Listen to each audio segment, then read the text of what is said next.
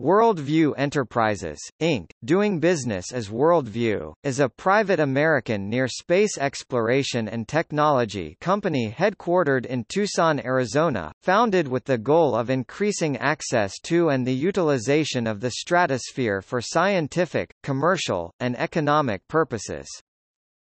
Worldview was founded and incorporated in 2012 by a team of aerospace and life support veterans, including Biosphere 2 crew members Jane Poynter and Tabor McCallum, Dr. Alan Stern, the principal investigator of the New Horizons mission to Pluto, and former NASA astronaut Mark Kelly.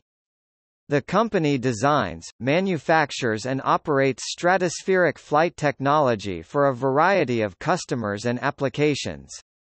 The company operates via two primary business segments, Stratollite uncrewed flight systems and Voyager human spaceflight systems.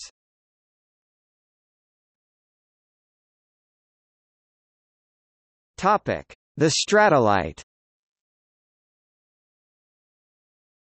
The Stratollite is a remotely operated, navigable, uncrewed stratospheric flight vehicle designed and engineered to keep over customer-specified areas of interest for long periods of time, days, weeks, and months. The Stratollite uses proprietary altitude control technology to rise and lower in the stratosphere, harnessing the natural currents of varying stratospheric winds to provide point-to-point navigation and loitering. The Stratollite operates at altitudes up to 95,000 feet, 30 kilometers, with a payload capacity of 50 kilograms and 250 W of continuous power to payloads. The Stratollite is primarily used for applications including remote sensing, communications, and weather.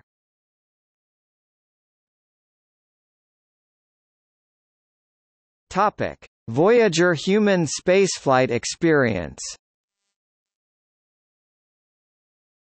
The Voyager human spaceflight experience is under development with the goal of carrying private individuals to approximately 100,000 feet (30.48 kilometers) above Earth inside a pressurized spacecraft lofted by a helium-filled high-altitude balloon.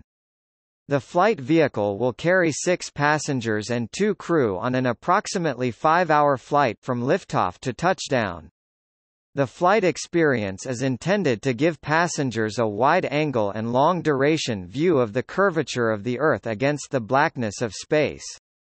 The pressurized spacecraft is planned to be outfitted with a restroom, minibar, and communications capabilities for communicating with family and friends below in real time. Tickets are being offered for $75,000 with a $7,500 deposit.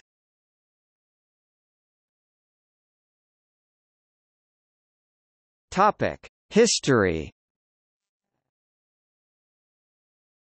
During a test flight in June 2014, Worldview successfully deployed and remotely navigated a parafoil back down to Earth from an altitude of 50,000 feet. An October 2015 test flight brought a 10% scale passenger capsule to over 100,000 feet altitude. A full-scale test is anticipated to follow. A September 2016 flight carried a small, unmanned, scientific payload to an altitude of over 100,000 feet on behalf of the Southwest Research Institute through NASA's Flight Opportunities Program. By January 2016, Worldview was planning to operate commercial flights from Spaceport Tucson beginning in 2017. In April 2016, Worldview announced that, following $7 million in Series A financing, it had raised an additional $15 million in Series B funding. In June 2017, Worldview completed a 17-hour flight featuring a KFC product. Though a balloon leak cut it short from the intended 4-day duration, it was Worldview's first flight in which a solar array was properly pointing at the Sun.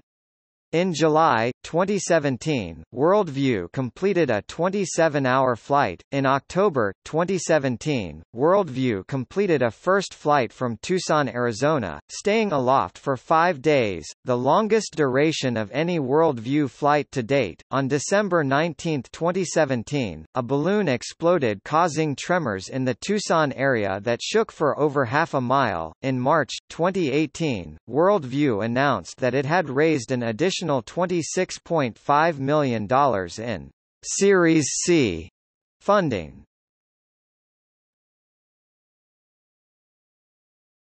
Topic: Key people. Jane Poynter, co-founder and CEO, was one of the original 8 Biosphere 2 crew members. After 2 years inside Biosphere 2, a 3-acre, hermetically sealed environment in the Arizona desert, she went on to co-found Paragon Space Development Corporation, which designs and manufactures life support technologies rated for extreme environments, including outer space. Paragon has supplied hardware to more than 70 spaceflight missions, including ones to the International Space Station and Mir. Tabor McCallum, co-founder and CTO, was also one of the original Biosphere 2 crew members and went on to co-found Paragon Space Development Corporation alongside Jane Poynter.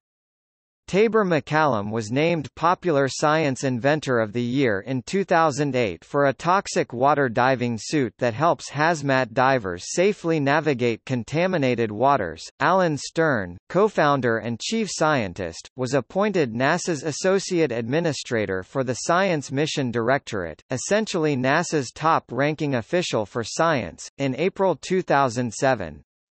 In this position, Stern directed a $4.4 billion United States dollars organization with 93 separate flight missions and a program of over 3,000 research grants.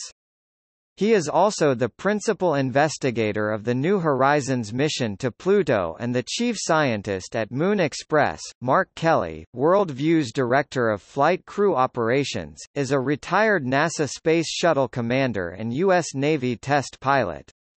During his tenure with NASA, he piloted 2 Space Shuttle flights and commanded 2 others, including Space Shuttle Endeavour on its final mission. As of 2018, Kelly is co-founder and strategic advisor. Ron Garan, chief pilot for robotic flight operations and upcoming human spaceflights, a retired NASA astronaut and fighter pilot.